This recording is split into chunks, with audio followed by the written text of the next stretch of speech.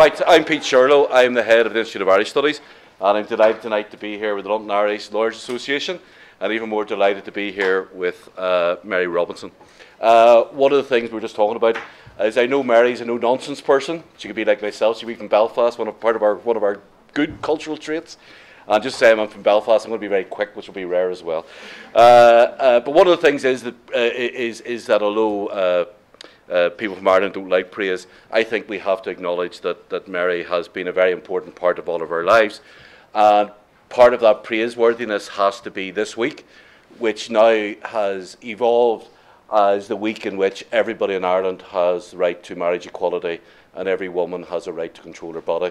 And it was the agency and the work of Mary and others in the 60s, 70s and 80s which brought about that massive cultural change in our island. So I think that's something that we must celebrate Mary for, and that which has happened. And we all play a role in that. Maeve here, for example, is one of our staff at the Institute of Irish Studies. And if you live in the south of Ireland during the 8th Amendment and you didn't open your door and she was standing there, you weren't at home. Okay, so I think, and this is an important point, I think also about the issue of environmental. We are looking at extinction. This is not scare tactic, this is not fear. And when I was walking through Dublin last week, one of the things I noticed was the headline in the Irish Independent was, the biggest political issue in Ireland is the environment. It's something which all of us really need to get clued into. And I'm sure Mary will talk about this much better than me, but what's really important is the agency that drove the social liberalisation of Ireland is the agency we need to save the planet.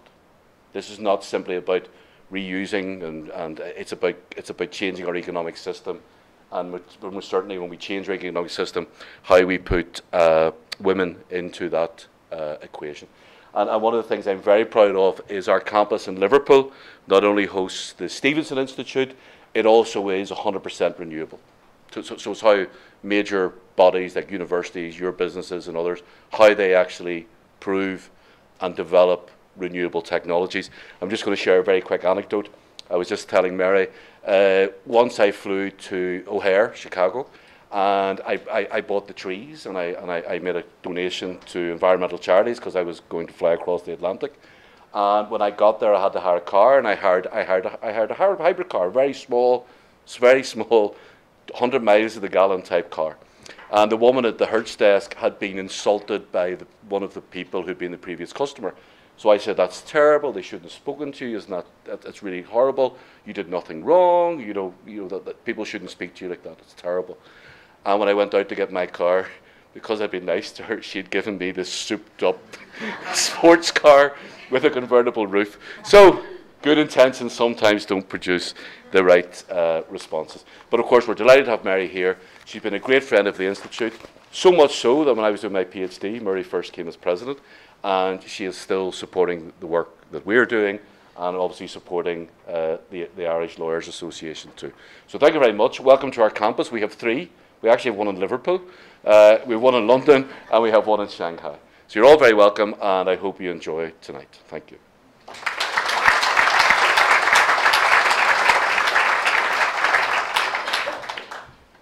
Thank you very much, Peter, and I'm also going to be brief because that is the instruction. But on behalf of the London Irish Lawyers Association, we are very privileged and honoured, in fact, to have Mary Robinson here this evening to address us on the topic of women's leadership and climate change. I did print off the CV. It's extremely, extremely long, but we all know her and remember with great pride the period when Mary Robinson was President of Ireland, the first woman president from 1990 to 1997, then, of course, appointed UN High Commissioner for Human Rights until 2002. And since then, she has really dedicated her professional time to the issue of climate change. Her foundation in Dublin did a great deal of work for over 9 years on the issue, and she herself is currently the Adjunct Professor for Climate Justice in Trinity College and, of course, Chair of the Elders.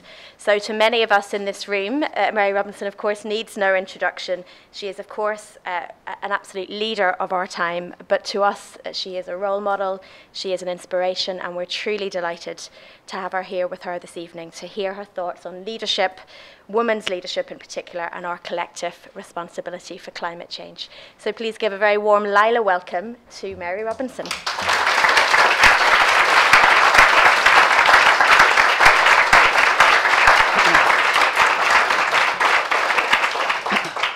Thank you very much, Gráinne, and thank you, Pete, also. It's nice to be back in the context of the University of Liverpool and the Irish Institute, and also to meet with lawyers. I find it hard these days not to talk about climate change when I'm asked to talk, or I don't even call it climate change anymore. I either call it climate justice or the climate crisis, the climate emergency. But the words climate change don't do it anymore. But I find it very hard not, to talk about something else.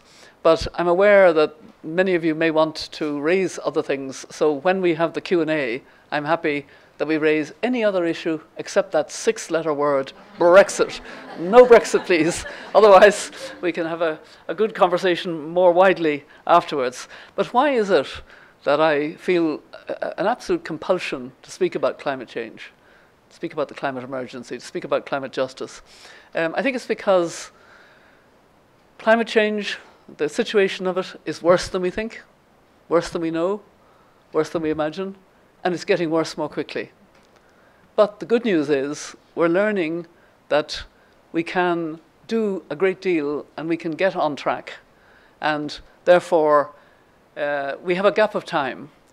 And what the children who've marched for the Fridays for Future have been telling us is they now know that we are not doing what we should be doing, and they are saying to us, we want you to provide us with a proper future. I was in the General Assembly at the Climate Summit when Greta Thunberg gave that incredible speech in which basically she was angry because she said, I shouldn't be here. You've stolen my childhood. And then she went on to say, but you're just involved in business as usual. And she looked around and she said, how dare you? And I thought it was a really interesting way of challenging the representatives of governments. How dare you? How dare you not care enough about my future? I mean, it's a really interesting idea that a 16-year-old has to say to the world's government representatives, you should be thinking about my future and you should be on track to do something about it. So let me kind of give you some insight into the experience that I had, which I found very interesting, obviously, but also very valuable in trying to understand how we move forward on climate change. And I go back to 2015. That was the year when there were very serious negotiations taking place. And I had a kind of inside track. I was there watching and observing in a very insider way because I was the UN Secretary General's Special Representative on climate change in 2014 and to the end of 2015, just after the Paris Agreement. And the first agreement negotiated was the 2030 agenda with its 17 Sustainable Development Goals. And I wear this badge a lot. I wear it almost always, partly because it goes with everything, and I quite like it. But as I was observing, it was a messy negotiation over about 2 years, but the final package was a really good one. Now, that was partly because there were good pens that were drafting it for the but it was a negotiated discussion.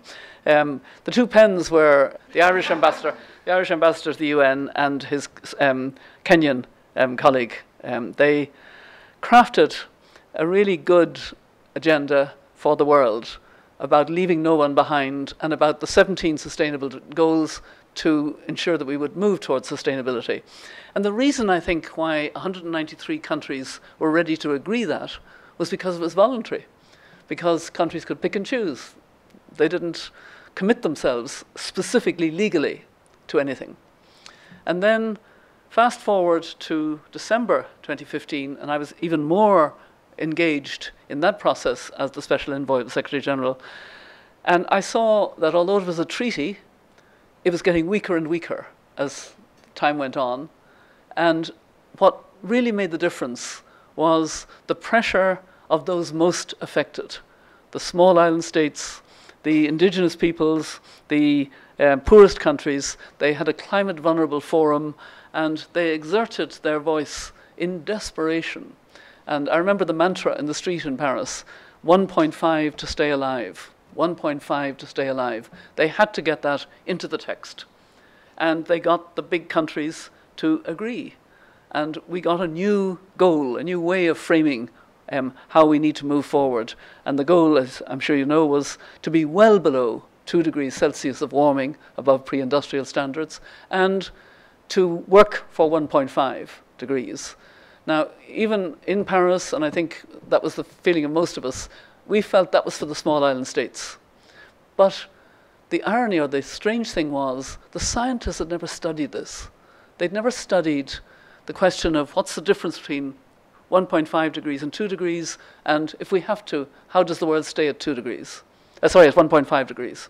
And so that was basically what the Intergovernmental Panel on Climate Change was asked by the Paris Climate Agreement to study and to respond, which they did October last year. And what they said was, there is a very big difference between 1.5 degrees and 2 degrees. And the difference is that in that span of time, bad things happen. The coral reefs will probably pretty well disappear. The Arctic ice will pretty well disappear. And the permafrost will melt more severely than it is already starting to melt. And the permafrost throws up not just carbon, but also methane, which is shorter term lasting, but much more dangerous than carbon. So not nice to know, because there's a lot of permafrost around the Arctic and around Siberia and other places. And if that melts, then that would be very serious. And the scientists therefore said, it was their very strong recommendation that the whole world needed to work to stay at 1.5 degrees and not go above that, or if we went above that, capture enough carbon to come back to that, but not have a world being above 1.5 degrees. And they said it is doable if we have the political will, but what needs to be done initially is we need to reduce the carbon emissions by 45% from 2010 standards, reduced by 45% by 2030. That was their clear recommendation. And carbon emissions went up last year. Carbon emissions will almost inevitably go up this year. China, which had been coming down with its carbon emissions, they've been going up. India's been going up. The United States has decided not to take part in the Paris Agreement. So the pressure is somehow off, if it wasn't for the pressure that's coming from the broad, what I would call almost a climate justice movement that's emerging. And it is the school children, it is young people, it is Extinction Rebellion, and I know in London in particular they've been disruptive. I think they need to be very careful to have the right tactics and to keep the people with them if they're going to be disruptive. There are other kinds of disruption. There's litigation. There's shareholders raising the right questions in meetings. There's everyone can look at their bank. Most banks are very invested in fossil fuel. We can question our banks. I'll tell you a funny story about that maybe. Probably the best disruption is the investment moving. Mark Carney of the Bank of England warning that to be too invested in fossil fuel is not wise now. You risk stranded assets. And when I first heard that expression, I had to ask, what does that mean? And the person who used the phrase stranded assets said, think asbestos. Too dangerous to use. Coal is pretty well a stranded asset. And oil and gas, when we can make the just transition, will become stranded assets. So to be more invested in them is not a good idea. So where do women figure in all this? Very disappointingly, believe me, until very recently, not in the parts of the world most affected. When I would go to meetings of African women leaders, they absolutely, it was front and center because it was so clear. Climate change was undermining food security, health, everything. So it would be mainstream part of the discussion. But and in Asia, more or less to the same extent. But when I would go to women's leaders' meetings in Europe or in the United States, until this time last year, the conversation would be about Me Too, equal pay, violence against women, and then it would get on to very informed conversation on health and education globally, girls getting education, access to it, health issues, etc. Very informed. And then climate would be sort of mentioned without knowing how to talk about it. It was really very interesting. And what I'm very happy to say is that that has changed dramatically, because that report of the Intergovernmental Panel on Climate Change last October somehow hit a spot for a lot of women leaders. 12 years. You have 12 years, the scientists said, to 2030. Now it's 11 years and we're in mid-October, late October. Somehow the point got across. And I had been trying to communicate in different ways how to get women in particular to realize the role that women already play and that women need to take a leadership on this issue. And I began with the book on climate justice, which is deliberately a storybook. There are 11 stories in the book. 9 of them involve women, but there are also 2 good men. And then when the book was actually written, I had to wait for it to be published. You know, the Bloomsbury were doing their best, but there was a gap.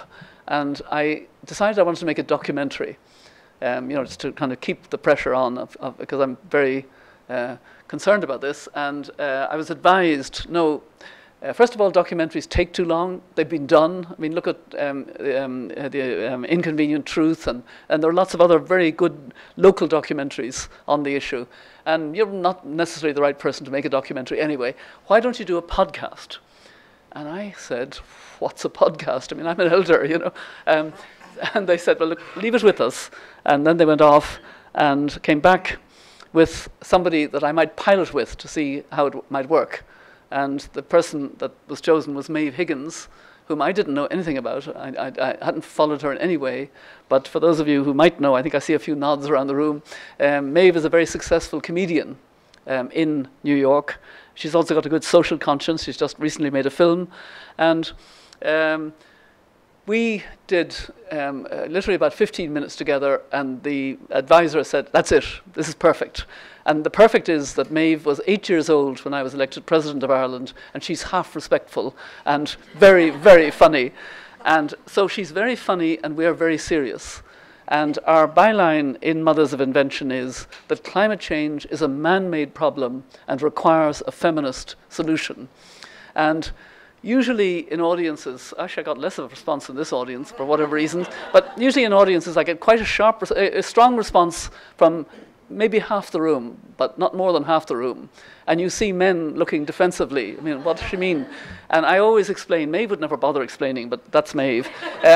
But I feel it necessary to explain that man-made is generic. So it includes men and women, it includes all of us. And a feminist solution definitely includes men, and hopefully includes as many men as possible, because the feminist solution is exactly the solution that is in the 2030 agenda. It's not branded as a feminist solution, but that's exactly what it is. Because it's saying we need solidarity between nations. We need to solve this problem with these 17 Sustainable Development Goals, and we must leave no one behind, which means we must be prepared to support and to get the clean energy to developing countries, and get, you know, all of the things that we're not doing enough of now. And to me, that's the solution based on equality, and that is the feminist solution. So anyway, what I find now is I'm already a member of fearless women, connected women, dangerous women, lionesses, let me think. And all of these are individual women who've decided to start a group and do, you know, have a WhatsApp group thing. And I'm letting this bubble up because it's very important that it does bubble up. And then at a certain stage, I want to bubble it all together. You know, we shouldn't be going off in different directions, but we should be understanding the importance of it. And what I do say to audiences is basically everyone should take 3 steps in their life. The first step is to make climate change personal in your own life. And that means doing something you weren't doing before. And I give the example that I've become a pescatarian. I don't eat meat anymore. I don't cheat. My husband, my poor husband Nick, has become a flexitarian. And then I say the second step is to get angry and get active. Get angry with those who have more responsibility than you do in your life. You're certainly, using carbon, but you've decided to do something about it. You've owned the issue. Now get angry about those who should be doing far more. Governments, but also cities and universities. I'm glad to hear that University of Liverpool is carbon-free. That's great.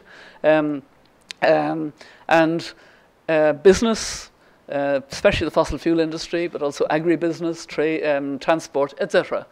And then the third step is probably the most important. We have to imagine this world that we need to be hurrying towards. The science has told us 12 years, it's now 11 years. We need to be hurrying actively towards this world. What kind of world will it be? Well, first of all, it will be a much healthier world because we won't have the choking pollution of fossil fuel. I mean, I know that there are families in London who complain about the pollution of cars and buses that are in London. It's far, far worse in many of the bigger cities, particularly in developing countries. It'll be a much more equal world because if we're going to get there, we will have to implement much more seriously the 2030 agenda. Science has made the agenda no longer voluntary. It's actually now become imperative. And therefore, we need to imagine more this world. And I had a very enjoyable experience last November. I was invited to go to the Venice Architectural Biennale. For those of you who didn't know, and I didn't know before I went, to be honest, it's every second year an art biennale and an architectural biennale. And the Architectural Biennale in 2018 was curated by two Irish architect friends of mine, two women, Gráinne Farrell and Shelley McNamara. They work as Grafton architects, and they make lovely buildings, notably universities around the world, and they've won many, many prizes. Anyway, they were curating this wonderful, huge hall of the Biennale, and then there were pavilions for different countries that could show, they could show what they were doing, and that's the way it works. And as I walked through this great hall with Shelley and Yvonne, they had chosen the earth as their client, and they'd asked architects to respond to that. And I saw the future. I saw the circular economy. I saw not individual electric cars, but electric mobility. I saw ways of living together. I saw a project which struck me from Bangladesh of saris that had been discarded being brought back because there were pieces of the sari which were perfectly good for high fashion. I saw the ways of having no waste. I mean, it was just a wonderful sense of the world that we actually need to be talking about more and need to be working towards more and need to be thinking about a great deal more. And I'm going to end with a story that I like to tell, and tell probably almost too much, so you may even have heard it in some on some wave or other, but it's a story that meant a lot to me, and it's about the real thing we need to have at the moment in this important moment of time where we have time to do something, we're the first generation to fully understand how serious the problem is, and we're the last generation that can do something about it, and the children can't. So, that's the situation. But we actually have to have hope. And I got a great lesson in that, and I'm going to end with this and then sit down for a Q&A on whatever you wish. It doesn't have to be on climate. But I was in New York, it must have been 9 or 10 years ago now, with Archbishop Desmond Tutu, who was the first chair of the elders. Kofi Annan was the second chair, and 18 months ago, whatever it was, I took on the chair. Big shoes to fill, I have to say. But anyway, Archbishop Tutu is great fun to be with, and very, very insightful, very, very good at making people laugh and relax, and then coming in with his important messaging. And we were together at a social good conference in New York, which was involved young people who were meant to be on their iPhones and their iPads and create a social media buzz. We were, if possible, we were supposed to be trending, all these words. Anyway, when Archbishop Tutu's in front of young people, he uses his arms and he kind of tells them how wonderful they are and how much he loves them and how much God loves them. And it's a kind of very positive messaging. And the American journalist who was moderating us was quite annoyed. And she turned to him and she said, "Archbishop Tutu, why are you such an optimist?"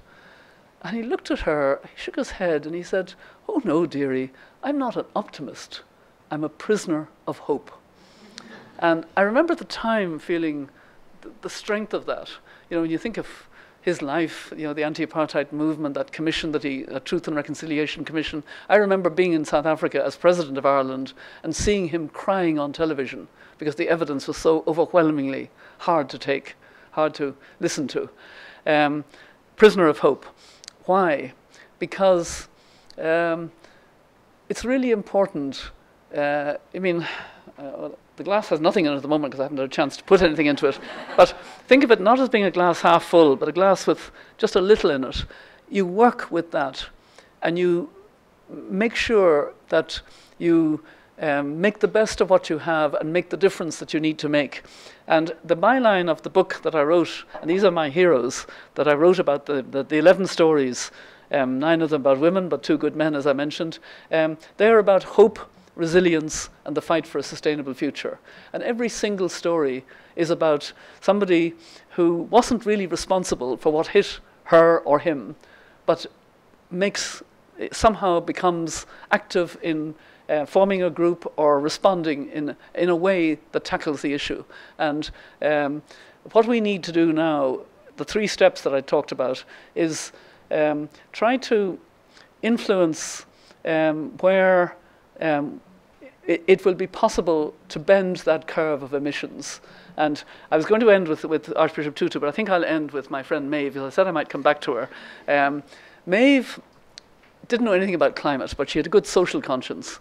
And suddenly she was doing this podcast with me, and we were talking and we were interviewing extraordinarily knowledgeable women about climate. And we had 2 good men again, as it happens. We've had 2 male mothers of invention. But Maeve started to take this very personally. So she decided she got rid of all her plastic. She couldn't believe how much plastic she had, and she'd talk about it on our next program. And then she decided to do other things. And then she said, we did that session on divestment, and I looked up my bank, Chase Bank. It's a terrible bank. It's terribly invested in fossil fuel. So she said, I decided to do something about it. And then you hear, because it's a bonus point on our Mothers of Invention podcast that Maeve does on her own. So you hear her use the telephone and ring up, and then you hear the voice at the other end. And Maeve is very nice and kindly. She's not, kind of cynical or nasty in her humor. She's but she's very funny sometimes. And she says, I'm actually an investor in the bank. I think she had $2,000 in the bank. Said, and I'm slightly worried because I see that the bank is very invested in fossil fuel. And the woman at the other end says, what? What are you talking about? I'm sorry. Did you want to ask me something? And Maeve continues and says, well, I really feel very strongly about this, and I think I'm going to have to withdraw my money. Can you help me with that? Oh, God knows, says the woman. Oh, I couldn't. No, you better get on to headquarters. So Maeve thanks her very kindly and says, yes, thank you. I'll do that. I'll take your advice. I'll get on to headquarters. Now, I'm ringing you from New York. Where are you? And the woman says, I'm in the Philippines.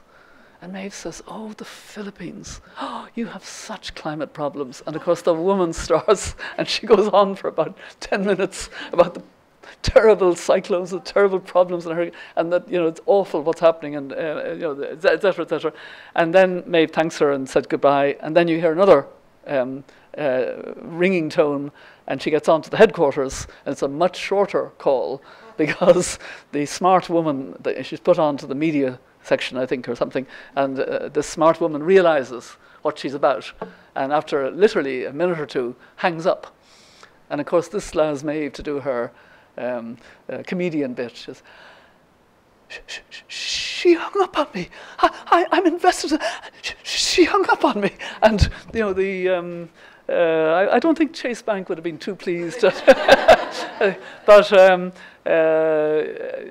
not sure, you know, why humour has become for me one of the great ways of communicating. I learned that too late in life, but I pass it on to all of you who are that much younger. It is a great way to communicate a serious message. I learned it from Archbishop Tutu, of course, and a number of others, but I particularly enjoy Mothers of Invention with Maeve, because we are very serious. We cover extraordinarily interesting things. I've learned a huge amount from this podcast, but the humour is the thing that I really like. So now, Q&A.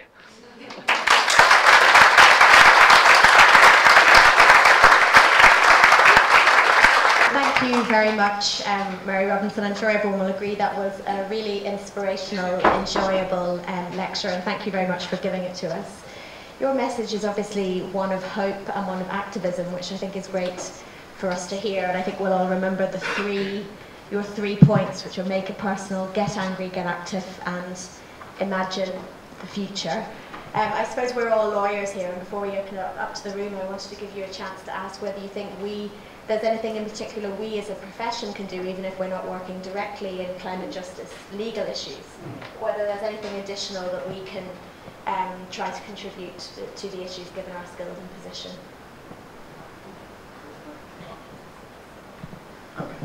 Well, let me answer you by saying that I was invited by the International Bar Association in 2012 when they came to Dublin to the convention centre to give a talk at lunchtime, and you know, there was a pretty sizable audience there, and I had a go. And I said, the legal profession is way behind the curve on climate change, and you need to do something about it. And I had read enough to know what they might do about it. I said, you need to form a presidential commission, and you need to have a task force in which you really do it, etc. And they did everything I asked. And I had to go to Tokyo 2 years later and receive a very, very interesting report that they had done on achieving justice in a climate-affected world, I think it's called. It's on the IBA website. And they've had me back, believe it or not, at a further meeting last year in Rome, as it happens, to talk about the many recommendations that they had decided to have, etc. So, you know, basically, if you think about it, all the structures and systems of law are based on a fossil fuel world. So, you know, where do you begin? You know, it's like that. What is also interesting, and I didn't talk about it, but there's one version of our podcast. Actually, the first podcast we did was on litigation with this wonderful woman, Tessa Khan, who was part of the Urgenda case, the Dutch case. She left a good job in Bangladesh to go and work on that case because she was so impressed by it. And we are seeing more and more litigation. The case in Ireland failed, and I understand is being appealed. There are now, I think, cases that are going to seriously make some impact. There's interestingly, in the Philippines, the Human Rights Commission has decided as a commission to take on the 5 big fossil fuel companies that are causing a lot of the problem there. And it's an interesting case because it's a commission on human rights. And I've very strongly supported what they're doing. They've had a lot of problems. I mean, they've had a lot of strong pushback, both by the government there, but also by the fossil fuel lobby. But it's still going, and I hope it will succeed. Because the first case was a case by the Inuit peoples in Canada, in the Inter-American Commission, and they failed to win, but they won, you know what I mean? Because they highlighted that it was hard to prove the causation. Now it's getting easier and easier to actually establish causation, because the science is becoming more particular, the way of monitoring what's causing this is becoming much more real. So, you know, but that response of the International Bar Association was, and Helena Kennedy and many others were involved in it. It was telling, because it is true that the law and legal profession has not adapted properly to climate change. Okay, well, thank you very much, and we do have time for quite a bit of questions. Anything except Brexit. That's for all of our sakes. I think we've probably had enough by now. But if you do have any questions, do raise your hand, and we'll take a couple at a time. We'll start if you would like to give your name. My name is David Harnstaff, I'm a solicitor here. Mary, you spoke very passionately at the beginning there about how you're finding that you're always talking about climate justice now, and it's really the focus of your energies. Was there a defining moment at which you realised that this was something that you were going to dedicate so much of your time and effort to, or was there sort of an epiphany where you realised that this was as critical an issue as it is? Yeah, there was in a way. I mean, I'm often, more than prepared to say that, as was mentioned, I mean, I went straight from being, for 7 years, President of Ireland in September 1997, before my term had ended because Kofi Annan put so much pressure on me. I went to Geneva, and for the next 5 years, so that's between 1997 and 2002, I never made a single speech on climate. There was another part of the UN dealing with climate.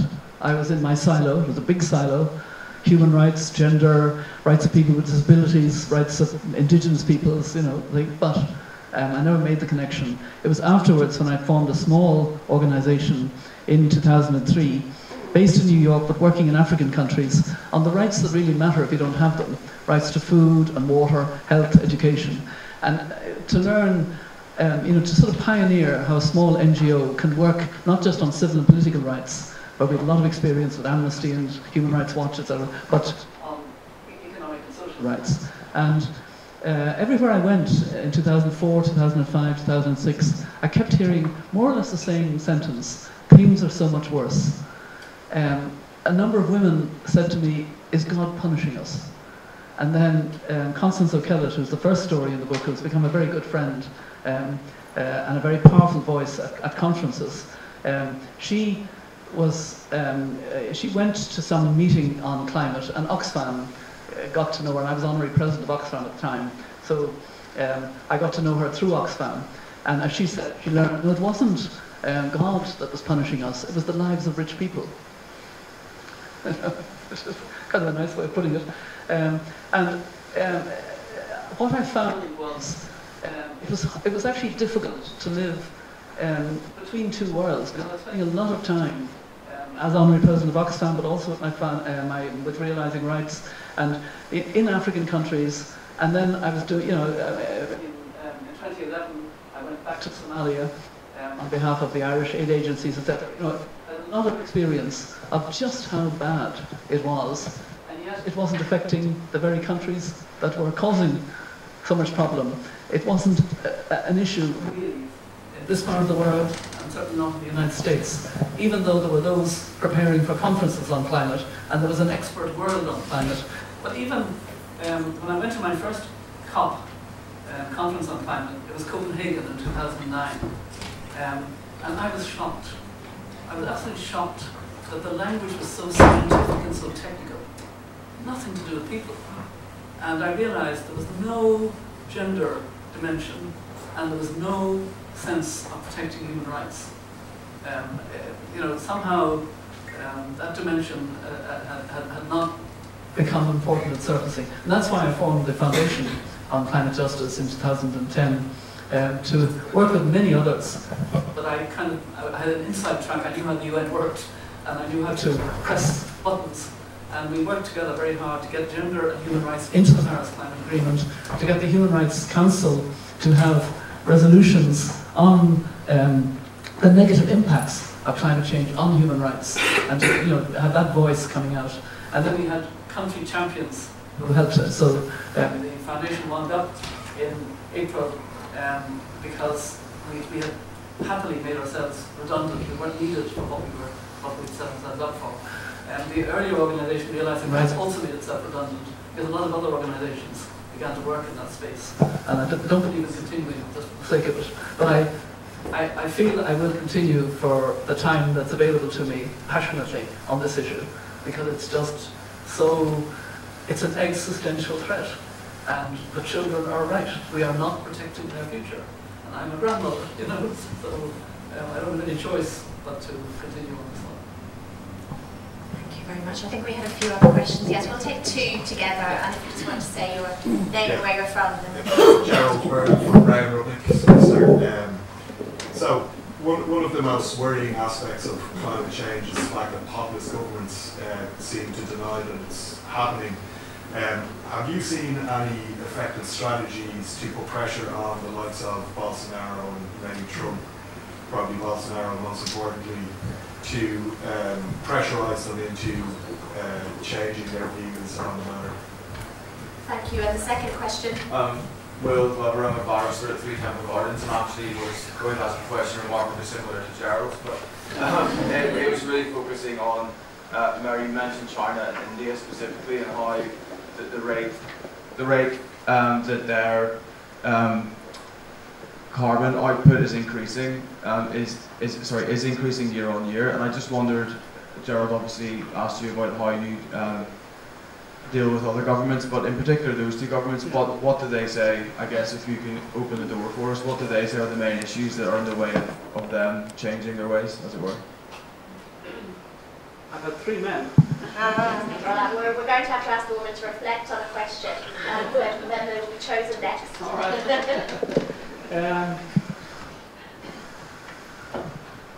I think the question about populist governments is a very good one, but I actually want to come back to governments, and I'll answer it's a problem that the populist appeal is to those who feel left out. And in many cases, they're right to feel left out. You know, they're right to feel that somehow their interests and their livelihoods were not taken sufficiently into account. But it's played up in a very bad way, and very often distorted.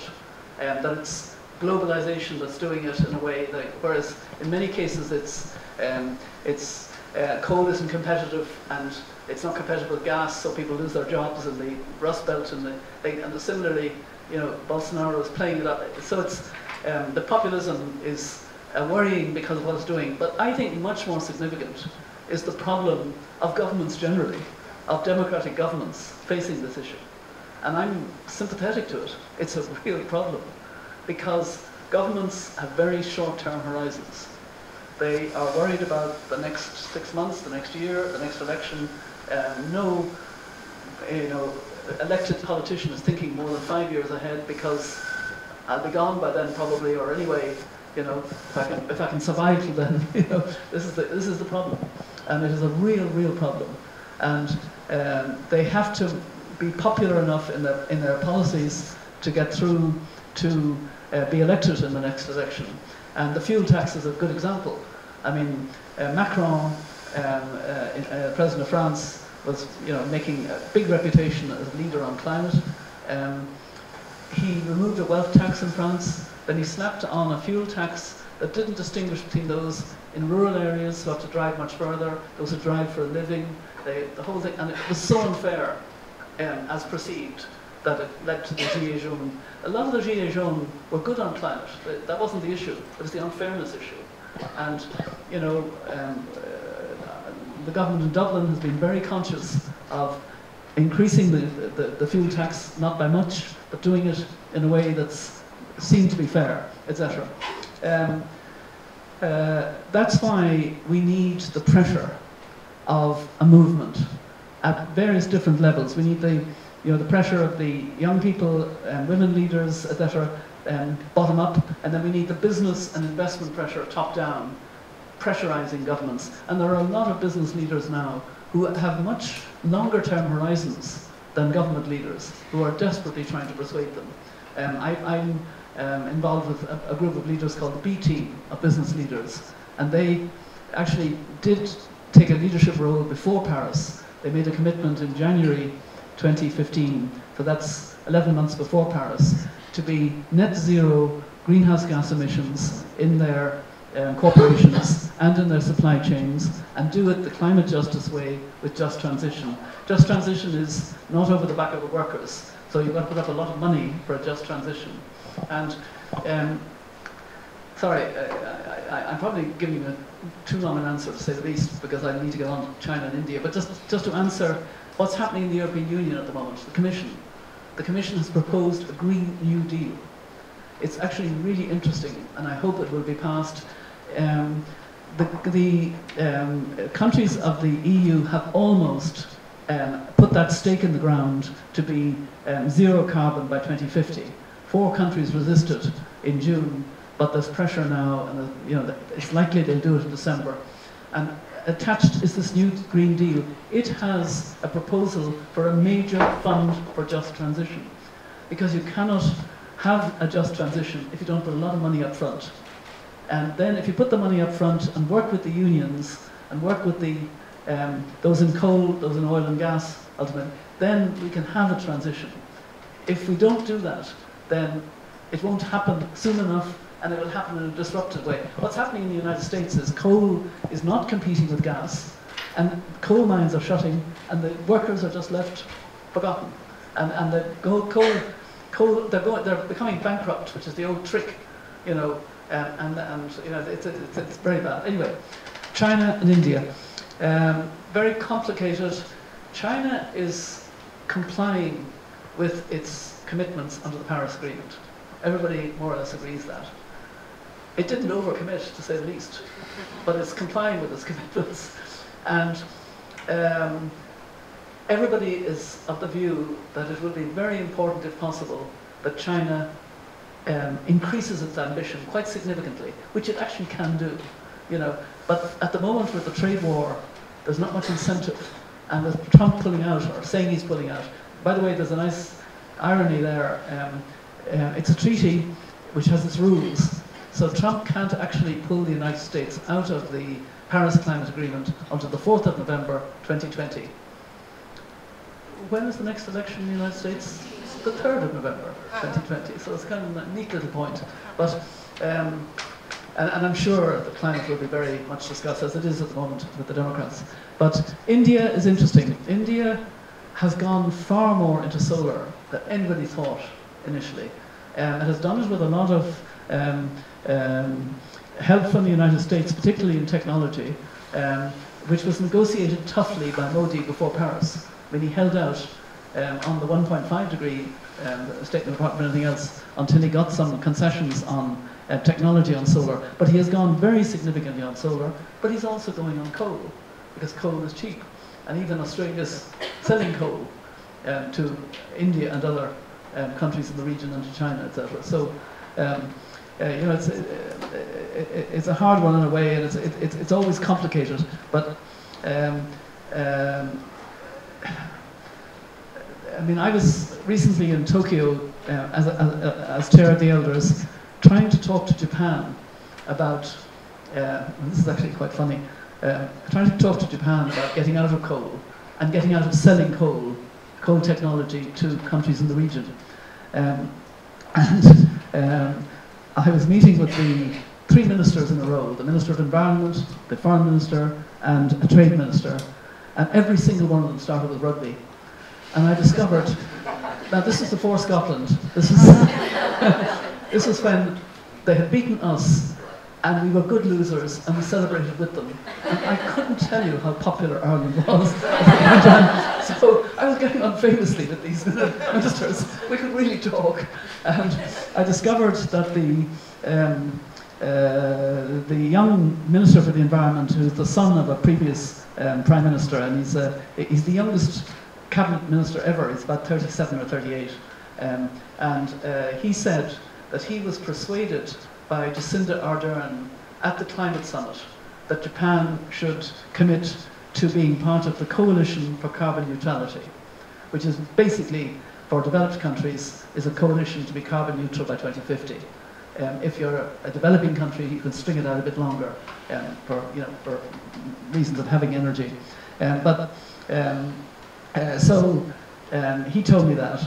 And then I met the foreign minister who began with rugby, began with Ireland, and then I met the trade minister who began. And I was speaking on behalf of the conference that I'd attended, which was a task force on climate, transparency of climate risks. And they asked me at the end to sort of speak after the Prime Minister. The Prime Minister speaks, what does he do? He begins with rugby. So, I mean, you know, just a phrase or two, but, you know, and pointing kind of, he knew I was going to be following him. So anyway, when I finished my speech, I said, Prime Minister, you began by referencing rugby. I want to respond. I said, just like a rugby match, why can't we have a match between Ireland, which has just joined the Coalition on Climate Neutrality, and Japan, which has just joined the Coalition on Climate Neutrality, see which country will become carbon neutral first. I'm very happy with that. Anyway, it's a long-winded way of saying, you know, it's complicated in every country. It's complicated in our country. In Ireland, we have a very relatively ambitious climate plan now. Implementation is going to be tough. I think we have time for a few more questions. If anybody just wants to raise their hand, yes, at the back. Do you want to just say your name and where you're from? Hi, I'm Rachel. I'm from County Limerick, and I'm with the Irish Post. Thank you. Ms. Robinson, you've been an inspiration to countless women across Ireland. Which Irish women inspire you? Lots of Irish women in so many different ways. In particular, the ones that struggle so hard on difficult issues. The health issues for women in Ireland, and, you know, formed groups to fight for them. Sorry, cervical cancer, but lots of other earlier issues. The tomb babies, you know, the relentless research done on that by an historian that I had the pleasure of honouring in Trinity with an honorary doctorate as Chancellor. You know, lots of women. I mean, those who fought, you know, for various rights that you know we weren't able to have, and in many ways, I'm very proud of the Ireland of today, that so many young people made a difference in campaigning for the same-sex marriage, and then for removal of the Eighth Amendment ban on abortion, because I had opposed that when I was a senator, and I remember I did a filibuster in the Senate, and I actually spelt out what I saw and kind of imagining the problems that would occur, and every single problem that I imagined, and unfortunately more, occurred. And some of them were 15-year-old girls, etc. I mean, it was a really difficult situation. But it's that's what I admire most, because essentially I'm a human rights person who's now doing our human rights to climate justice. You know? Thank you. Any further questions? Yes, just say your name and organisation. Here reads Adjunct. I was wondering if you have any thoughts on sort of the ongoing litigation against companies such as Shell for what they did in the Niger Delta, and whether you think that's going to help to bring about change in the future, or whether that's going to be purely for restitution. And I think what's kind of linked with that is the current ostracisation and demonisation of companies involved in fossil fuels and boycotting programs enforcing them, such as at the National Theatre here recently, yes, for sponsorship. Yeah. Do you agree with that? Do you disagree with it? Are we pushing them out of the conversation? Should we be bringing them in? What are your thoughts around all that? Yeah, it's a very interesting conversation, and I think I'd like to answer it not so much in the possible, you know, the Shell litigation issue, which is its own issue, I think, at this stage. I had an insight recently, last June, when I was invited to be part of the second convening by the Vatican of the oil and gas companies at the top level, the heads of ExxonMobil, BP, Shell, Total, the whole lot, they were there, and their investors. And there were a couple of scientists there. Notre Dame were the academic people doing the sort of research. And I learned that the first convening had been a complete failure. Nothing had been agreed at all. And the Pope came, read out in Italian a very tough statement, and left with no photographs, which disappointed hugely the guys who had come, because getting the photograph was all part of the intention. So the second convening, And both convenings took place in a very interesting place. It was a casino, as they called it, a small place in the grounds of the Vatican, where Galileo had been tried. Can you imagine that? So Galileo was tried against his science, and now we had the second convening on behalf of Laudato Si, basically. Anyway, it was very interesting because Notre Dame had done some work in the interim, and they had prepared weak statements on putting a price on fossil fuel, that was one of the statements, and carbon risk disclosure. So 2 statements. As we discussed them, they became weaker. But what was interesting to me was the tension in the room. I know because Cardinal Turkson told me afterwards that ExxonMobil, the head guy, I can't remember his name now, but I can see his face. He had his lawyers ringing him at 5 a.m. on the morning he was to agree this now very weak statement. And he said eventually to them apparently, look, I don't see anything in this statement that's going to worry me, but if I am sued, it's your job to defend me. So, you know, that was so there was that much tension. They signed up, all of them. The Pope came in, he made still quite a tough statement, but less tough than the previous year, and they got the photographs. But the point really to me was nothing happened. You know, it was just the weakness of the whole thing. The Pope had convened and had the moral power to convene. Notre Dame did the academic research bit, but nobody picked up the ball of the fact that these people had signed up to carbon pricing and had signed up to climate risk disclosure, none of which they're really supporting, and they're lobbying furiously against measures like that. And what I really concluded personally in the discussion, when you're very up close for 2 days with these guys, they are in no hurry at all to get out of fossil fuel. No hurry at all. And I'll tell you where they see green fields in Africa. There's a lot of oil and even coal and certainly gas being discovered in Africa. African countries wanted at Paris to do the right thing and signed up in their nationally determined contributions to go clean energy, provided they got the investment in the technology. And guess what? They haven't got the investment in the technology. But now the oil companies and the gas and coal companies are coming into, and you're right that you mentioned the Royal Shakespeare Company not taking BP money. That actually does hurt the individuals involved. All of those things are a little bit effective, but they are able to now go into African countries, at least we're trying to see if we can, combat that. But what occurred to me is a very simple thing, but it's a very important thing to remember. The profits you make from fossil fuel are in the billions. The profits you make from clean energy are in the millions. So are you going to be in a hurry going from billions to millions? No. So I am, I'm afraid, now very much in favour of disruption.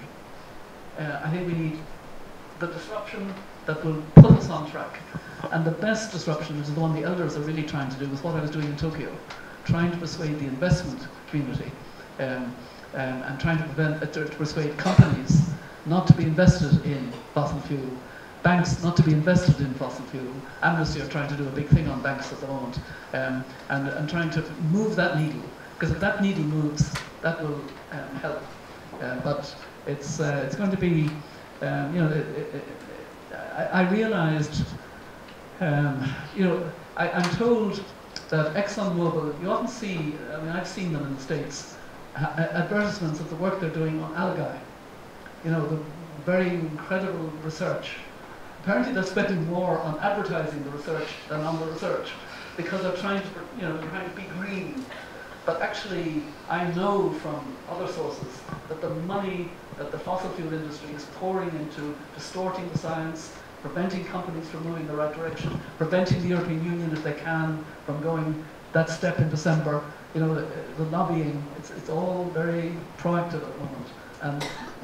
And so we're not going to win easily, but that's why we need the powerful movement which is emerging, and that's why we need the disruption, which will hopefully, a few of you will do what May did and bring up your bank. I think this is fascinating, and we could go on forever, but we've time for one more question, and I know that this lady in the corner has had her hand up for some time. So if you could just introduce yourself and tell us what organisation you're from. Sure. My name's Clara. I'm from Cork, but I also work for an American corporate. I'm a solicitor here. I just wanted to ask you, what is your favourite memory of your presidency of Ireland, and also what do you think was the most challenging moment of your presidency? Gosh, it's actually hard to have a favourite memory, because it was 7 years when, it was such an honour, and, Nick and myself, we went flat out, but we enjoyed those 7 years immensely. What was the most challenging? I suppose, things like going to Somalia in 1992 was very challenging in its way, because there was a lot of press there, and I was aware that my first response when I picked up a child, a woman that had to be a child, and my first response was to respond to the cameras with the child, and I thought, oh my God, what am I doing? And then I deliberately ignored, from then on, the cameras and the press coverage, and just tried to give the support and the empathy that was all you could offer in that situation. I made a big mistake, and I admitted that, and that was to allow Kofi Annan to pressurise me to come early from the presidency. The hardest decision I had to make actually was not to seek a second term. I felt in many ways that having shown that a president could do a lot more, both locally and nationally and internationally, that it's time in one way to hand over, but I was so engaged I didn't want to, and it was a very hard decision. I remember Nick and myself, we went to Malta in February. I don't recommend, it was cold, for a week to make a decision, and we came back with no decision. And we fought like cats and dogs for the entire week, which we don't normally do, because he wanted me to step down and let somebody else take over. Anyway, that being said, it was a mistake to cut short, because it was misunderstood, and I really regretted that, because it was such a privilege, it was such an honour, and I look back on those 7 years, and we had lots of fun, we had lots of funny moments. Some of them are in my memoir, but there are others that I couldn't put in the memoir. I think that's a good place to leave it, with some suspense. I want to say a very big thank you to you, Mary Robinson, for coming along tonight, for talking to us, for listening to us, and for your positive message of hope, activism, litigation, disruption, all of which we are more than able and willing to help with, and also not to go on holiday in Malta in February. But it's very hard to say thank you enough without losing dignity, but one of our members did say that she was so excited, the only person she would be more excited about was possibly Beyonce. I think that's as good as a thank you as we can give. A very big thank you also to the Institute, to Professor Peter Sherlow and to Dorothy for all of their help this evening, and to KL Discovery, who are here and who have been our kind sponsors for this event and indeed more generally. To the committee, who are wonderful. There's 12 of us, they're here in the front row, and David. It's hard enough being a lawyer, but they are excellent at giving their time and doing the best that they can to bring people together and organise events like this. So please come up and say hello. We have a mentoring programme, we have an annual dinner in March, and we would love to see more of you. And thank you to all of you for coming along, for joining in the discussion. We would love it if you could stay with us. Mary can stay for only a little bit longer, but her book is available, and there's also a drinks reception upstairs. So we would suggest, it's on the 7th floor, I'm being told, beautiful views, you're welcome, to the Institute. Yes, that's where the book's going to be as well. We suggest you bring your coats and bags and everything with you, and join us on the 7th floor. But please join me in giving a very warm